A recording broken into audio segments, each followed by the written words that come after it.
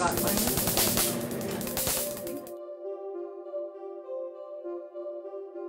the tattoos that I have, you know, they're gang related.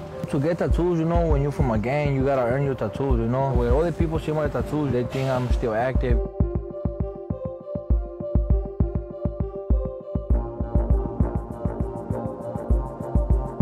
I'm gonna be getting some tattoo removal. Today I'm gonna do the one in my hand, probably do the one in my neck. We'll take it from there, see what happens. Hi, Alvin. You've been working on your neck for a while, right? Yes. Can't there. Look me. Okay, 1, 2. Turn around the other side. That's good. I got into gangs because, you know, when I was a little kid, my daughter was killed when I was 8 years old. My mom ran away from us, so I grew up by myself, and I used to see all the little homies in the streets, so I just wanted to be part of it, you know?